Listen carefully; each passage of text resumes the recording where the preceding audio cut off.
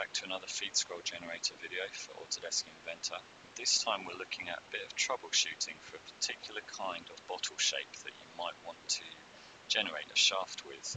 And this is a bottle shape we might call Re-entrant. So if we take a look at this shape here, you can see the curvature here, and then the curvature reverses and then goes back out again. And that's some re-entrancy there. The app's not designed to actually handle re-entrant bottle shapes. Let me show you a way that we can check that, whether it is in fact re-entrant or not. If I hit generate here and say yes, and if we check the bottle sketch itself, if I hit edit bottle shape, it's easy enough to drag a box around the geometry, right click and say display curvature, and if you've got any cones of curvature that go inside your sketch rather than outside the sketch, then you've got re-entrancy in the sketch, and that needs to be handled a slightly different way, which is the purpose of this video here. So to ruin the suspense again, the way that we get around this is we model two separate shafts, one for one shape, in this case a circular shape, another for the rectangular shape, and then we merge or Boolean intersect the two shapes together to get a final combination shaft, if you will. So I'm going to finish this sketch and I'm going to save off this shaft as two separate shafts. So I'm going to hit save as. I'm going to call this merge example 1, and then I'll save it off again as a merge example. I'll call it merge example 1 profile 2. It's a bit long-winded, but you'll get the idea. Let me just first show you what happens if we do a preview build on this shaft. So we can successfully do a preview build here. It should be reasonably quick, as we've got the preview build on quite a low accuracy. And this will just serve to show us the kind of geometry that we're actually after before we use our workaround of merging the shafts in a moment.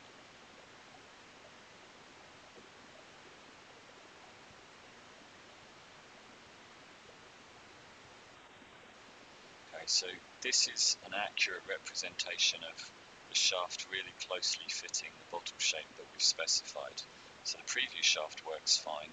What we'd find, and I know this because I've created one previously, what we'd find if we tried to create a smooth shaft of this is that the very first loft that the app produced would have overlapping rails and profiles like this.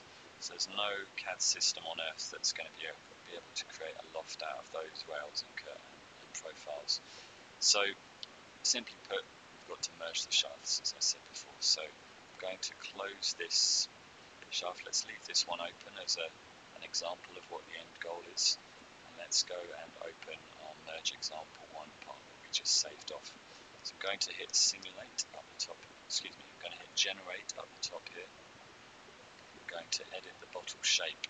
Now we can only have, you can merge as many as you want, but in this case I need to delete all of the lines that are causing the re-entrancy there. And I can hit extend.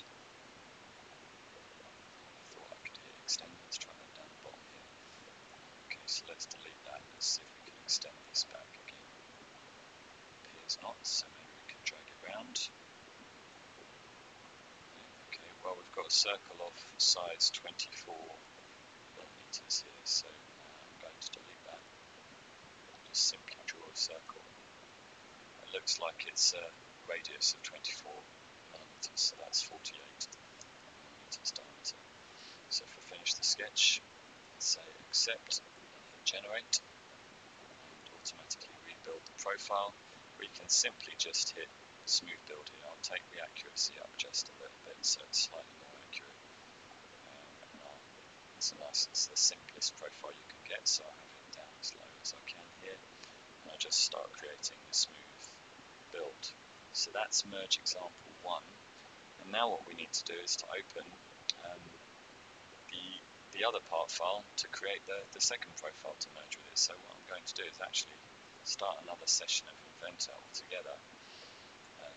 As you're aware, hopefully, by this point, you can create multiple shafts in one go simultaneously by starting multiple sessions of Inventor, as long as you've got a machine with multiple cores in it. So once this Inventor starts up, I'm going to close that and check my recent files. I'll just hit open, in fact. Let's see, this is the one I want, merge example 1, profile 2.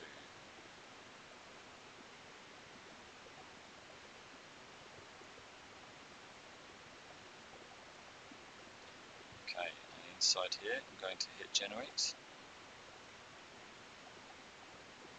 And this time I want the rectangular profile, so I'm going to hit edit bottom shape and delete the other section.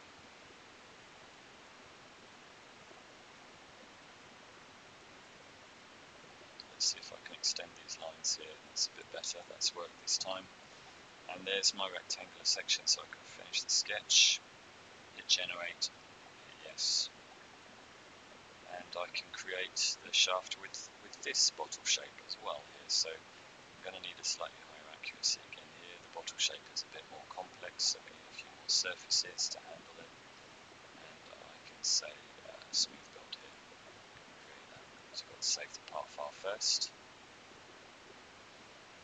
So now my two different sessions of Inventor are both creating half of the end shaft for me. I can toggle between the two to check the progress. I'll just pause this video now until something more interesting is happening on the screen. You can see I'm about 13-14% of the way through on this shaft.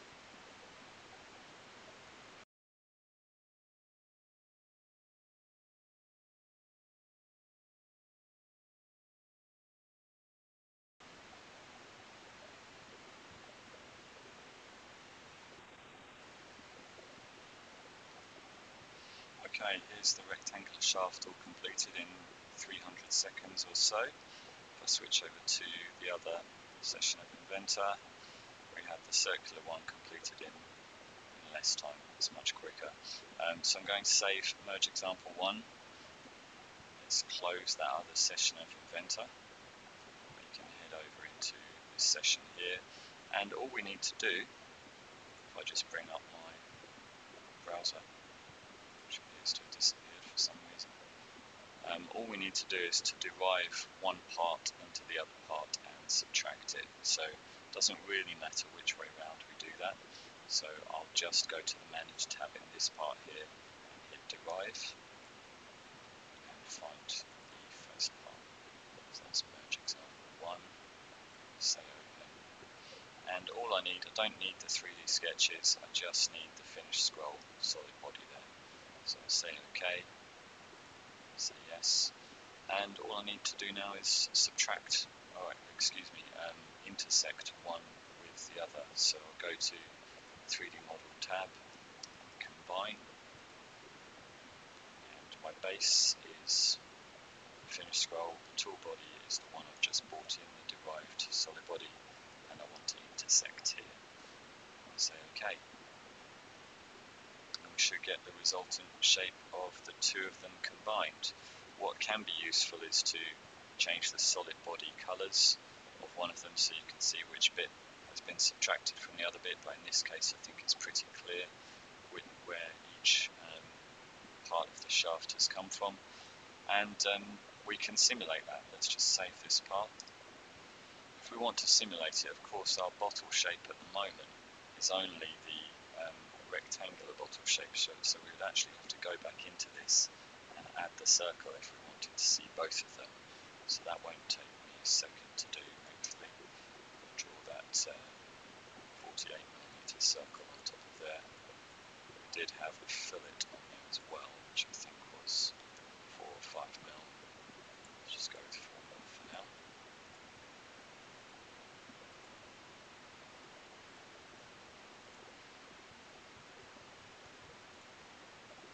Finish that sketch, rebuild that tool profile. Let's just turn on the solid body here. There we go. I can save this part, and I should be able to do a simulation of both of the shapes now combined.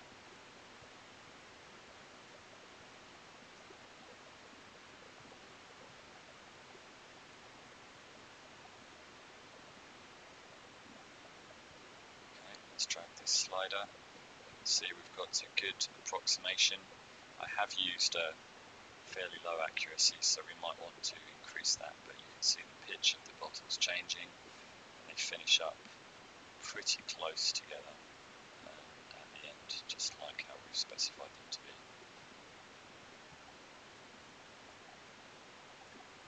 Okay, hope you find this useful. Opens up some more possibilities for the kind of shafts that you can create with the app. Thanks for watching again.